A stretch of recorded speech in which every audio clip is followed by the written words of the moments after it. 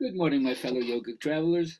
I'm mighty glad to be alive today, and I hope that you are too, as we continue to live, laugh, love, learn, linger, and live the life we love. Don't forget to loaf.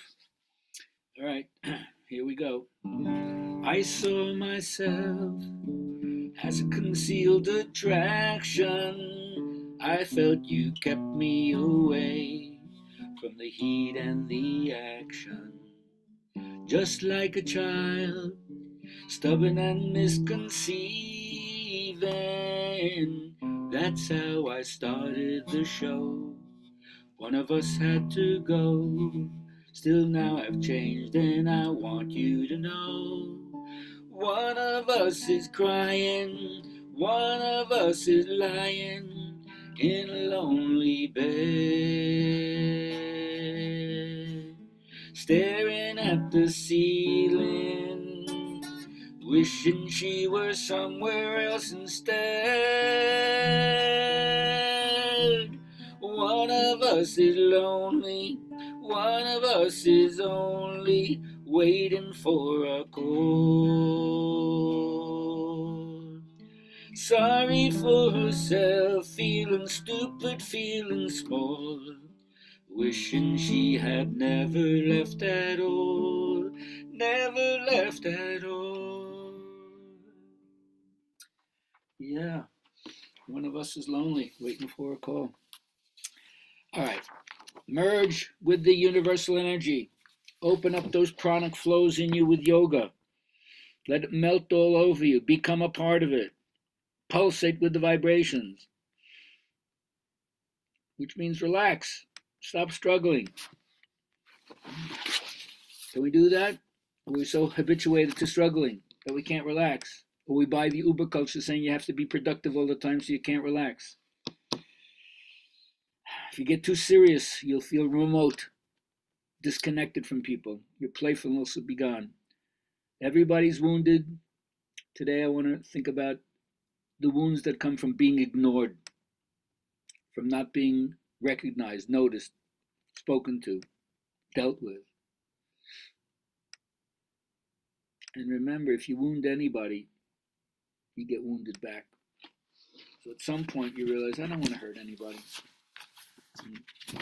And to the extent one can, try to forgive people who've hurt me. But the basic thing is to flow with the Tao, as we would say. If you want to relieve yourself from wrong living, you got to follow the Tao. What does that mean? Well, first, you have to understand the flows of energy. When the onslaught comes, you flow back. When the onslaught releases, you flow back upon it. Kind of interesting in terms of the waves of energy. And then, like all teaching shows you, craving depletes your energy.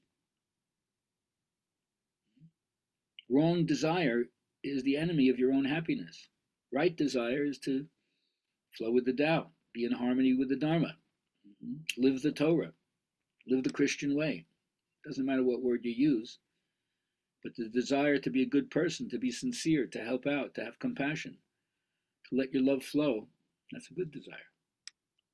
Even that has to be given up if you end up beyond all moral right and wrong dualities.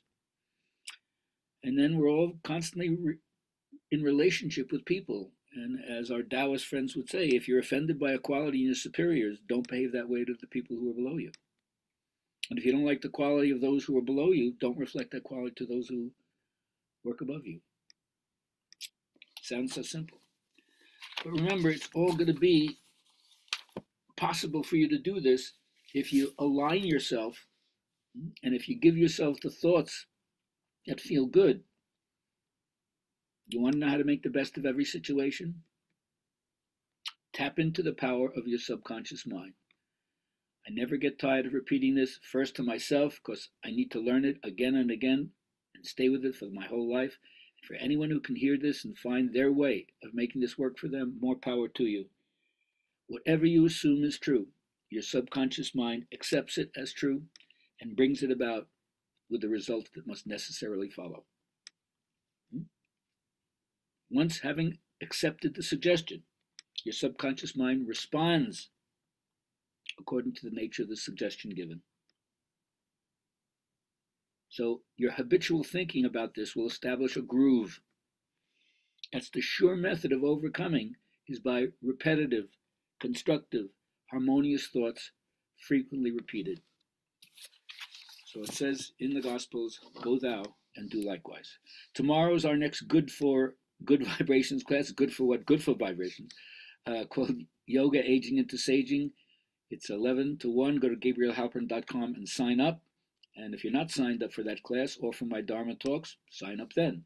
Have a great day and don't run from the rain, because when you're dead, you won't be able to run from the rain.